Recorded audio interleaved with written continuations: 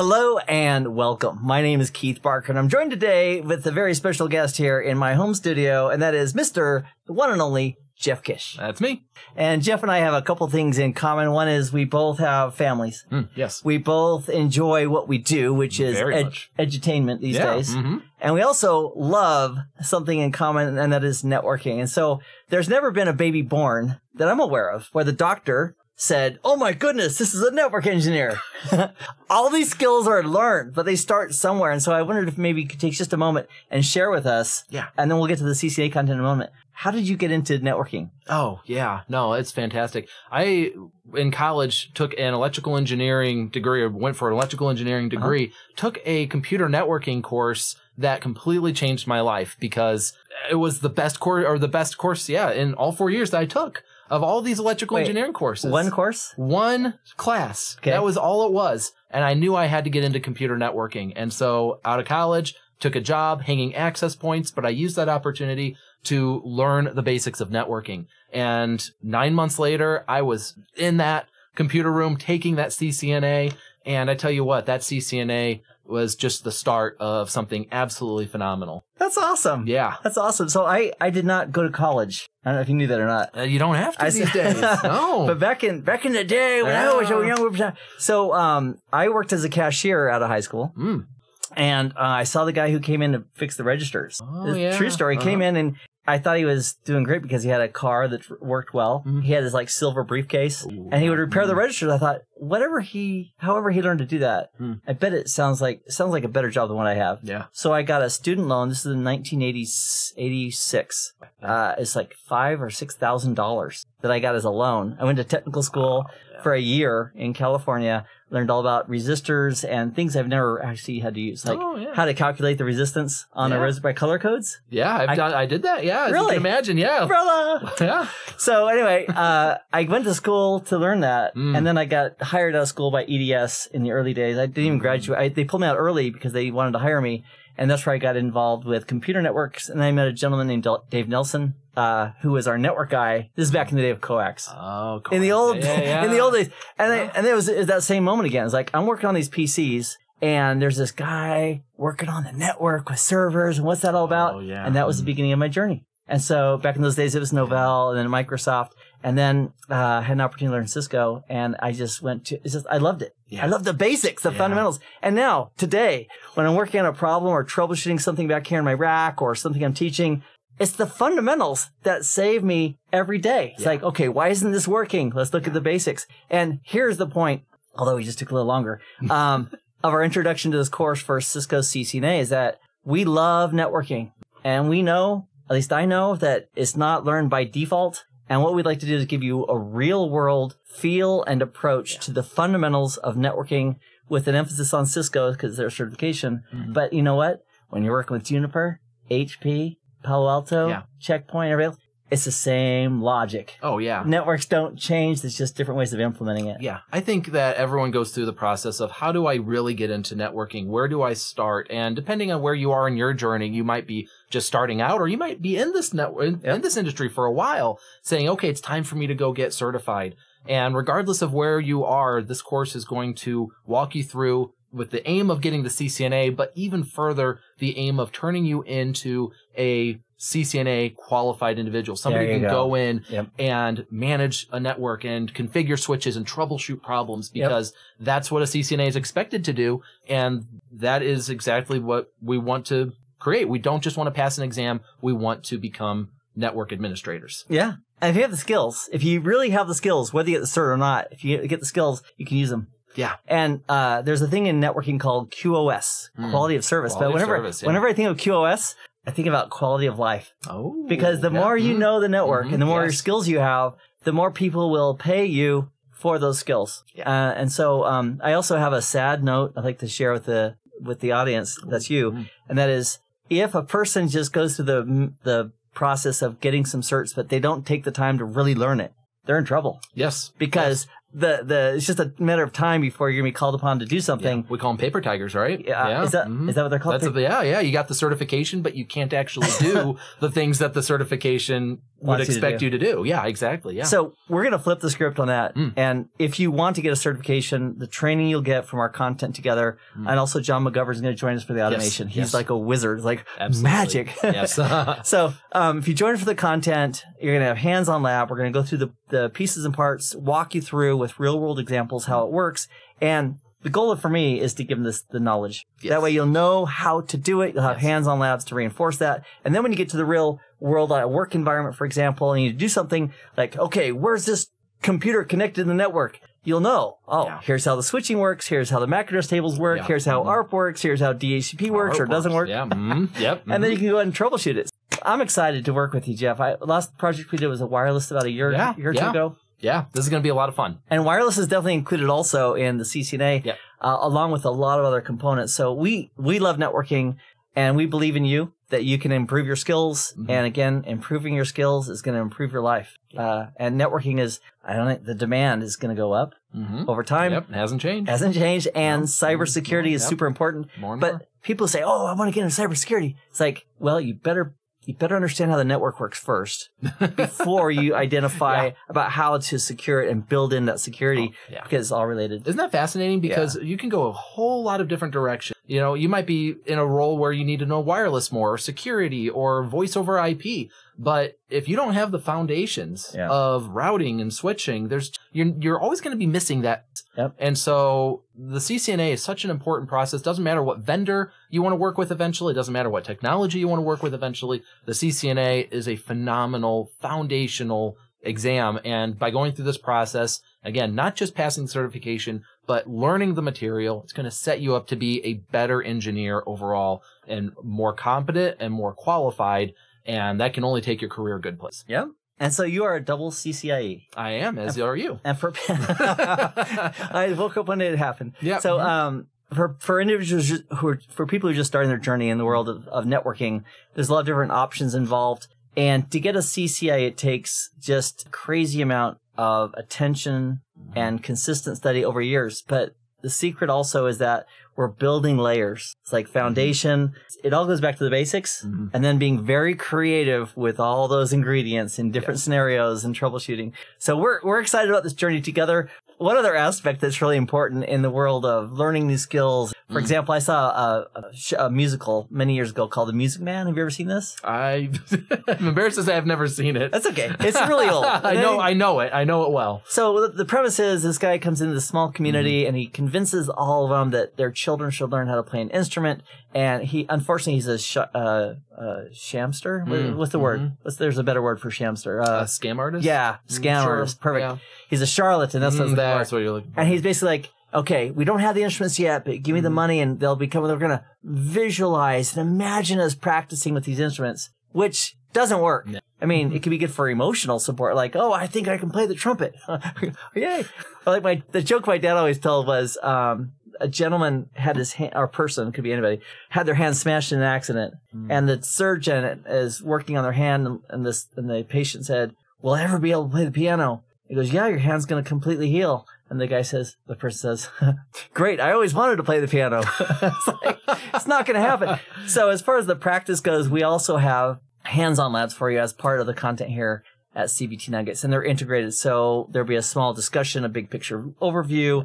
We're going to focus on DHCP or ARP or whatever the topic is. And then hands-on practice for the practice with implementing and verifying those skills. And that's a big secret that if you just read a book or just watch a video or two, you can get a lot of knowledge that way. Yeah. But the hands-on reinforcement is going to be great. And so most of our content, for routing and switching and so forth and access control list and spanning tree, all that's going to be hands-on as well. So you'll have the opportunity to go ahead and do hands-on practice to reinforce those skills and to reinforce the concepts. I remember I was studying for an exam once. It was a CCNP level exam, but nonetheless. For people who are brand new, maybe what is a CCNP? Oh, fair enough. Yeah. Once you pass the CCNA, you'll be maybe looking at the next level certification, and you want to be even more marketable and learn more in-depth content and skills. Cisco Certified Network Professional. Network Professional, okay, yep. Gotcha. Professional level, we usually have associate level exams, professional level exams, and then expert level exams. You see that across the vendors, you see that across the industries in a lot of ways, but especially within the networking world, across many vendors. failed the exam, actually. And I came away from that exam thinking,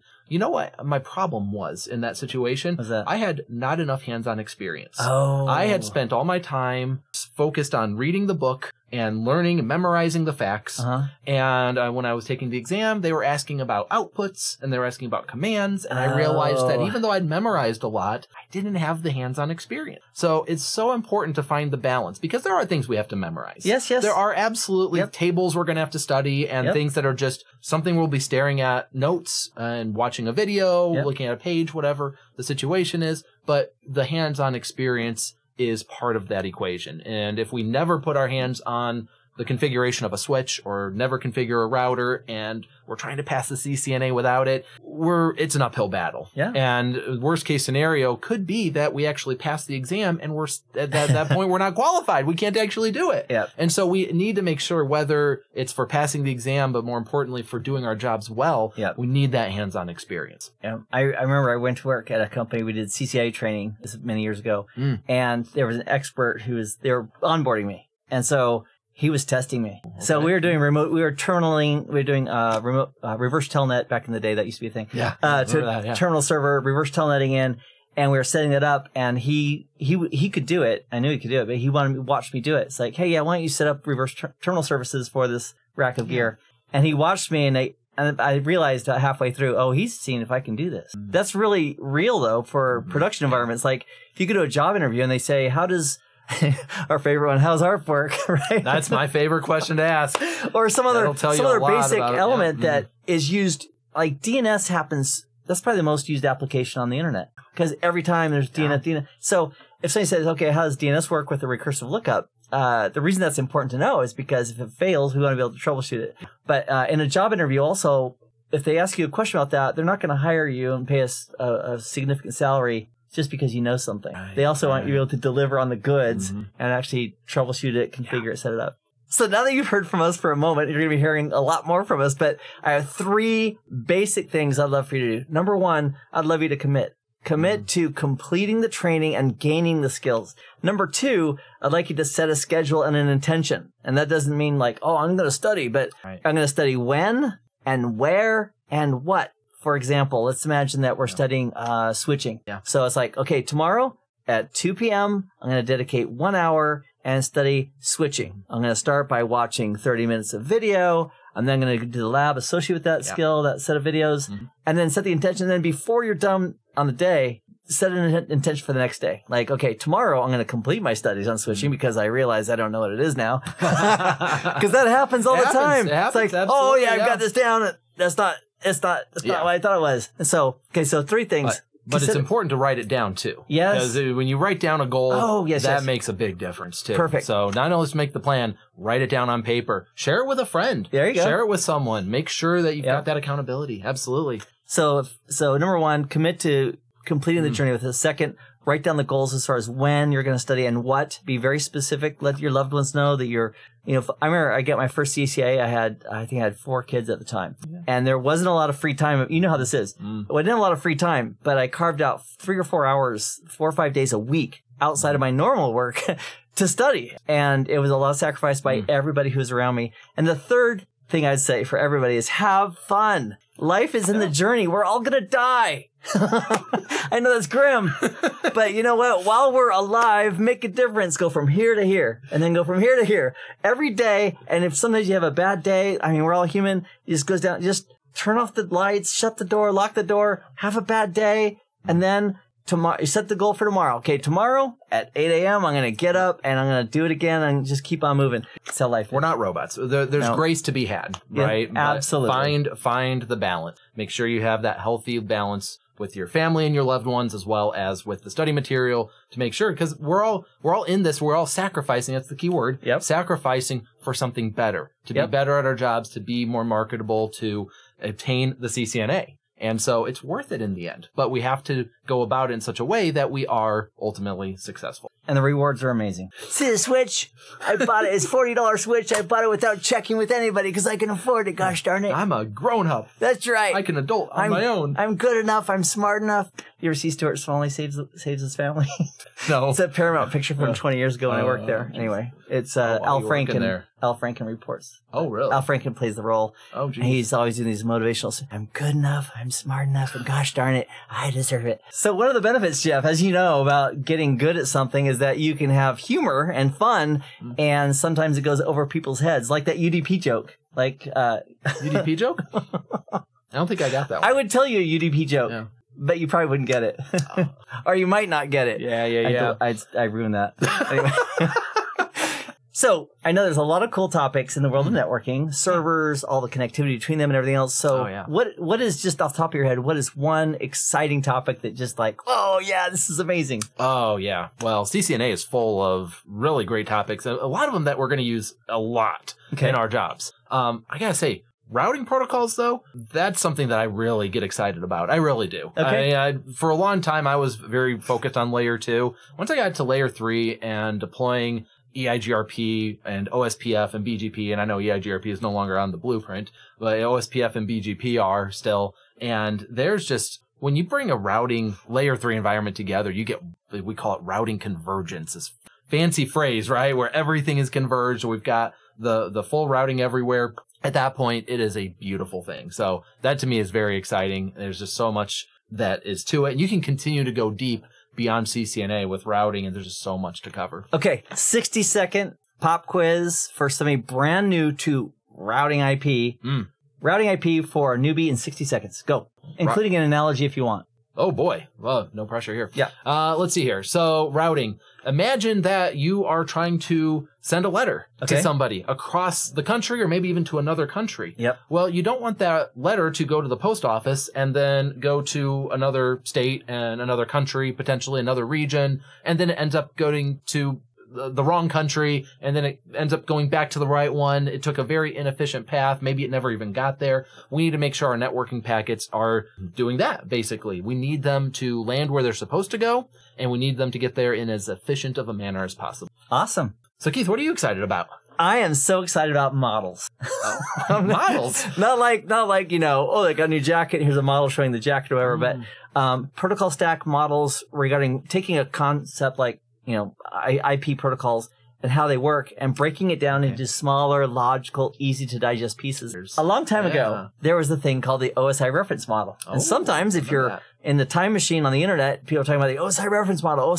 We don't use the OSI reference model. Like, I had a tech, well, you know what? I was like, no, you know what? I'm sorry, but we don't actually, we use the protocol stack called TCP/IP, either version 4 or version 6. And there's a hybrid terminology that we borrowed from the legacy model, the OSI reference model.